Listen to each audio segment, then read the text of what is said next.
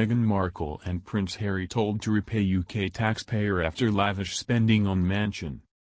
Meghan Markle and Prince Harry have been told they must repay the UK taxpayer by the CEO of Republic. Republic is an organization that campaigns for the abolishment of the monarchy and for the Queen to be replaced by an elected, democratic head of state.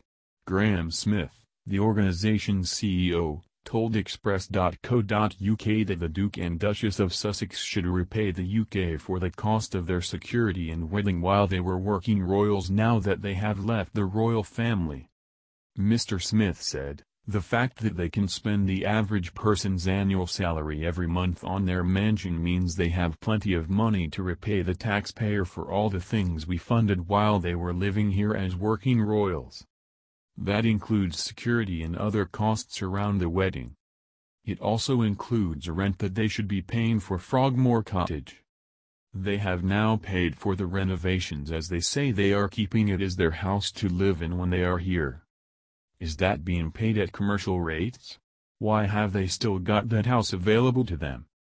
Any suggestion that they can't completely make a clean break from a tax-funded lifestyle is clearly nonsense when they are spending this kind of money on their own home."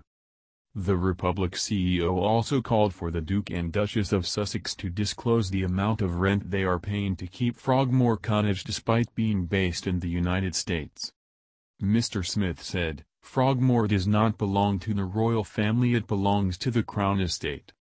So, Meghan and Harry should never have been allowed to have that home and they should have paid for the renovations up front. They were done to their specifications and so that they could live there.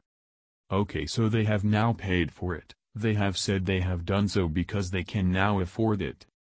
They could have always afforded it, so their excuses are a bit rich. They are apparently still going to have use of that house, exclusive use of that house.